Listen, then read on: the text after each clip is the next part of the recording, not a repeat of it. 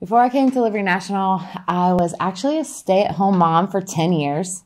At 19, I had my son, and at 20, I had my daughter. So I stayed home with them for 10 years. After my husband left, I had to figure out what I was going to do when I grew up. And so I worked for a fine arts photographer for a short period of time, and then really started on my journey of what's my career look like? What's my life going to look like? And just kind of started on that search for that, and came into a Liberty National office in 2013. I actually started out as a caller.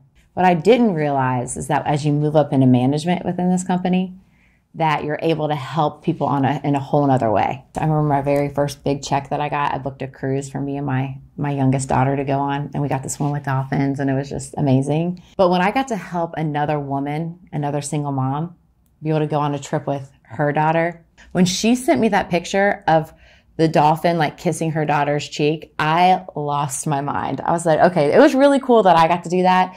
That to me was like a whole nother level. So yes, we get to help people on that end, but then I also have the opportunity to help develop people. And so does every single person that comes to Liberty National.